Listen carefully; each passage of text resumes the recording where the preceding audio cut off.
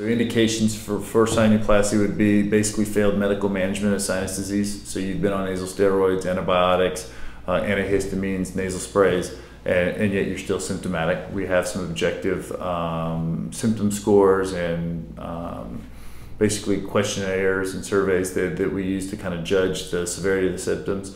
And if they're still positive after maximal medical management, we get a CT scan. And if there are findings that show that are consistent with chronic sinus disease or restricted drainage of the sinuses, then you'd be a candidate. And the balloon, it's about a 20-minute procedure in the office versus a 45-minute to an hour procedure in the operating room.